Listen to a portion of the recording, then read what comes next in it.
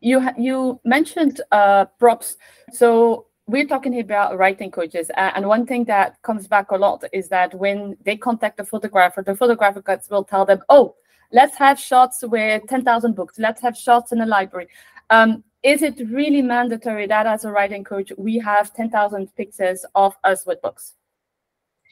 I mean, it is gonna be the obvious choice. It's gonna be the first idea that comes to mind when you think of having a visual representation of your business and of what you do. But if it is obvious to you, it's going to be obvious to everybody, and it's going to be obvious to your competitors as well. So that means you won't really stand out if all you do is having photos of yourself with books around you, or pen and paper in hand and stuff like that.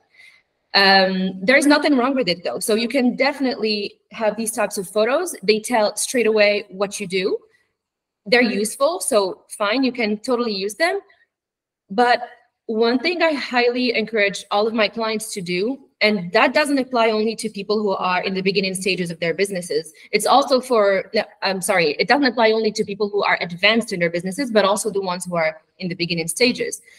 I always recommend to stop showing what you do and start showing who you are. So you don't want to have photos that are just showing, oh, I work with books, I work with writers, I work as a writing coach. And so there's those obvious elements that you want to have in your photos. You don't want to do just that. You also want to have some photos that show who you are, your personality, what you do on a daily basis.